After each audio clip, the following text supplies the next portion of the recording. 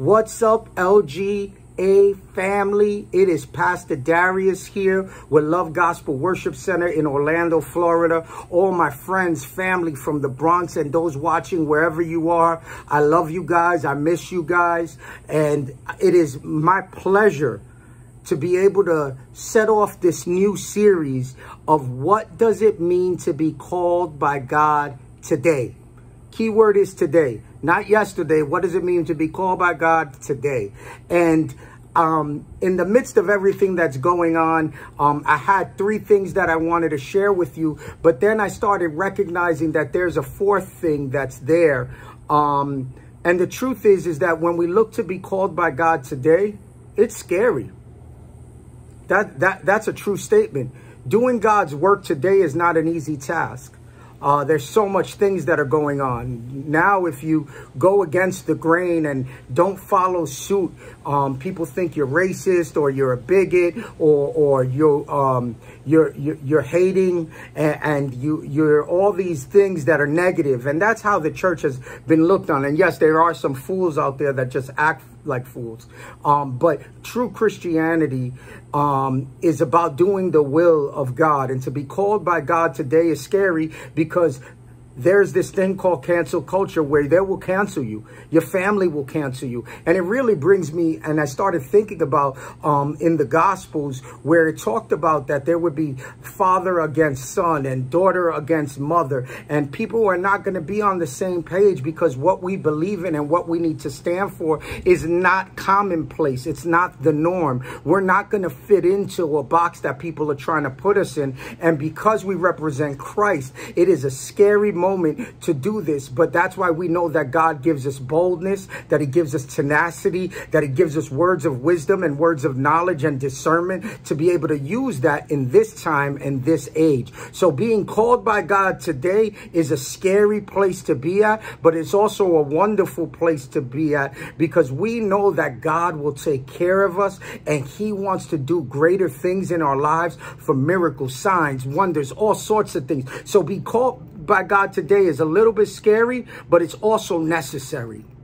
And really what I started looking at, and even some of the basics of what does it mean to be called by God today, for some that are watching out there, maybe they're just seeing this for the first time and they don't even know what this means. The first thing that we have to recognize is that as believers, we need to make sure people understand what it is to be saved. What is salvation? What does it mean to be called by God today is to lead people to salvation. We need to lead them there. And Romans 10:13 reminds us that everyone that calls on the name of the Lord shall be saved. And that has to be what's in our vocabulary. This moment of evangelism, it doesn't have to be a 4-point thing. It really comes down to that God is looking for your heart and he is after you. And maybe life is not good right now, but he wants to transform your life and do some things in you and through you. We look in Acts chapter 16, verse 30 through 31. It reminds us of the Paul and Silas in prison and all the doors open. And the jailer asked them, what do I need to do to be saved? And there are people out there, but we haven't asked. We haven't been bold enough to ask, look, do you know Jesus Christ? Have you had an experience with him?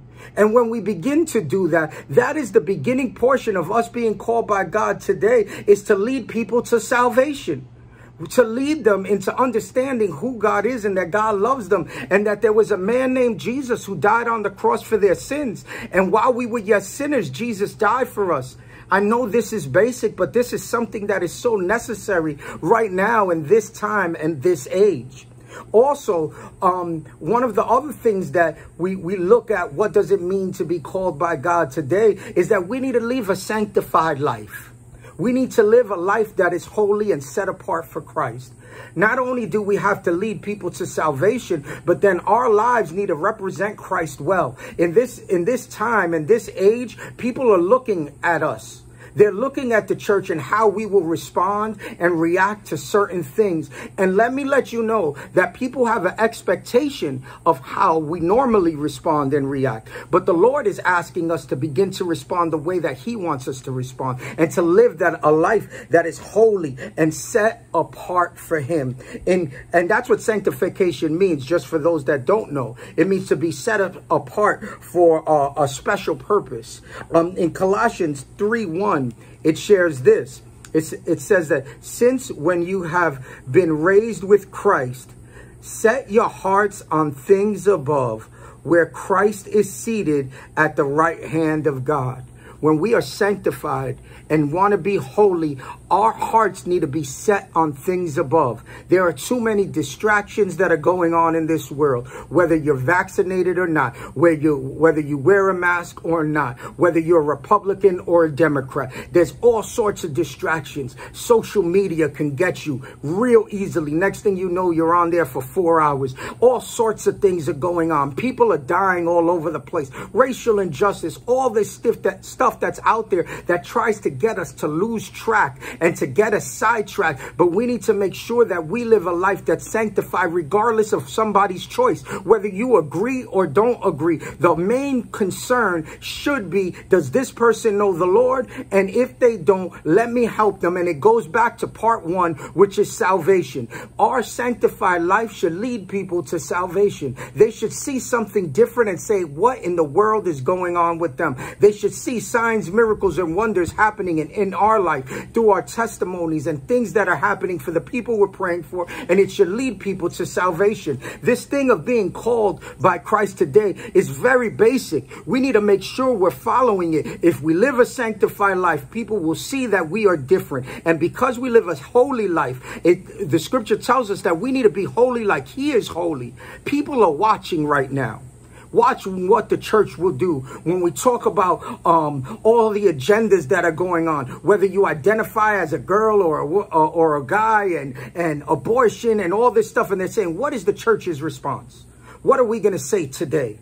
We need to be careful and make sure that we're living a life that's totally representative of Christ. That's what it means to be called by Christ, is that we live a sanctified life so others could be saved.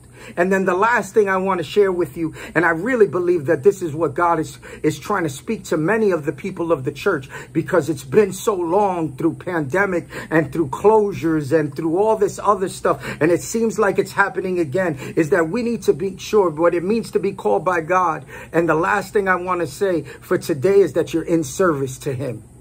That means that there's some of you, and I'm just letting you know, this is what the Lord put on my heart. You need to get off your couch. You've been on a recliner with your feet up too long.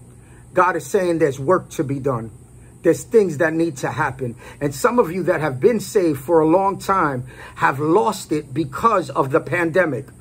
Because of it, you've gone into this chill mode. You've been, all this stuff is bad. And yes, I agree with you. But if we represent Christ and we are ambassadors of Christ, that means that there is a service that needs to happen. And there is a service that the people are in need of. Not only your family members, but your community. And that is what God is asking us for. Right now, he's saying, get off the couch. Get off the lawn chair, the beach, or whatever you're doing. There's work to be done, and God is calling you. Yes, you that are watching right now, you have a gift and a talent that God wants to use. You may say, I don't know about that. I am letting you know right now that God has gifted you, and maybe you don't see it, but maybe somebody else will. But the first thing you got to do is make sure that you have called on the name of the Lord to be saved. Once you get saved, you live a different life that's sanctified, set apart for him. And then you go into service. And that's what we see in Acts chapter 2, verse 42 all the way down, is we notice that there was a people that were committed to prayer. They were committed to teaching. They were committed to breaking bread and sharing things with one another. And because they did those things and were in service to one another, the church grew by thousands. Because there was a people that were willing to do the work and said, you know what, I'm willing to share the stuff that I got. I'm not going to be greedy. I'm not going to go out there and just think about myself, but God is doing something special and dynamic in you. And let your works be shown. Let your service be done in the community. There's outreaches happening. There's things that are going on, and we need you. We need you. God is calling after you today. So what does it mean to be called by God today? First, you need to remember it's salvation. Once you have salvation, then you live a life that's sanctified, different, not like everybody else. And when you're living that life sanctified and different, people notice that. And when you do service to the community, that service that you do does some amazing things and leads people to the salvation that we all started with. So these three things, really four, because it is scary to be called by God today, yes. But once you understand what it is, God will do something special in you and through you. My challenge for you today is get off your seats. Get out of chill mode. There's work to be done. And God needs you to do the job that you have been called to do. Yes, you. And if you don't know what your calling is, and maybe you go to Love Gospel, or maybe you're watching this, DM us. Let us know. Reach out to somebody at the church and say, look, I don't even know what this thing is, this call in my life is, and what this dude is talking about. I'm not really sure about that, but I want to let you know that he has a plan and a purpose for your life. And that plan and purpose is great. All you need to do is say yes to him. All you need to is call on the name of the Lord. Ask him to come into your heart. Admit that you're a sinner. Tell him that you're messed up, and then he will come in. But this journey is not a journey that you do alone. That's why being called by Christ today is not an island or a lonely one-on-one journey. No, you need the people around you to walk with you through this journey. I'm praying for you guys. I love you guys. God bless you. God bless you, and thank you for joining us in this week's Nuggets of Hope. In this segment, we're learning more about our theme, Called by Christ. And it is our hope that through this series, Called by Christ, we can explore our identity, mission, and purpose as a people of God. That we can really understand who we are through this theme, Called by Christ. Who we are as a people redeemed by Christ, empowered by the Holy Spirit to share the love of the Father. And so to end tonight's segment, I would like to leave you with a prayer from Francis of Assisi. Lord, make me an instrument of peace. Where there is hatred, let us bring love. Where there is offense, let us bring pardon. Where there is discord, let us bring union. Where there is error, let us bring truth. Where there is doubt, let us bring faith.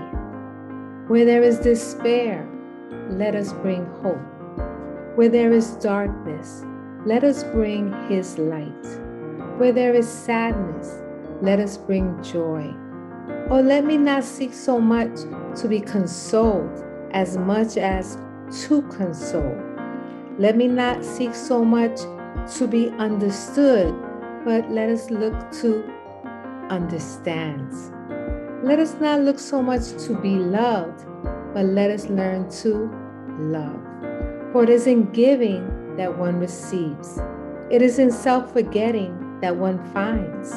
It is in pardoning that one is pardoned. It is in dying that one is raised to eternal life.